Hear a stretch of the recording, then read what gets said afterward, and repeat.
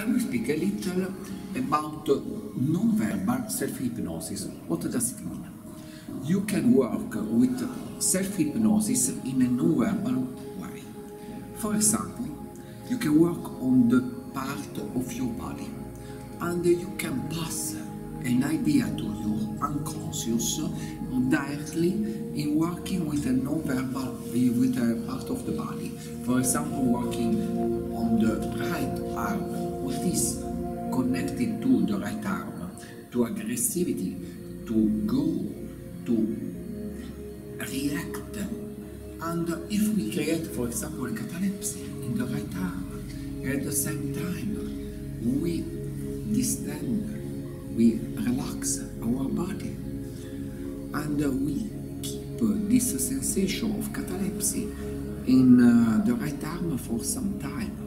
And after we bring again this sensation in our life, we will find that we arrive to reduce, for example, excess aggressivity. A person that, for example, is treated can create a small catalepsy in the right arm, and it will see that the module of aggressivity in his mind will change, and he will be more able to listen to the other person. Conversely, a person that is too much emotional and needs to be more logical could do the opposite. There are a lot of combinations of this type that speak directly to the unconscious, because the unconscious doesn't speak the normal language. The unconscious speaks the language of the body, the language of the body.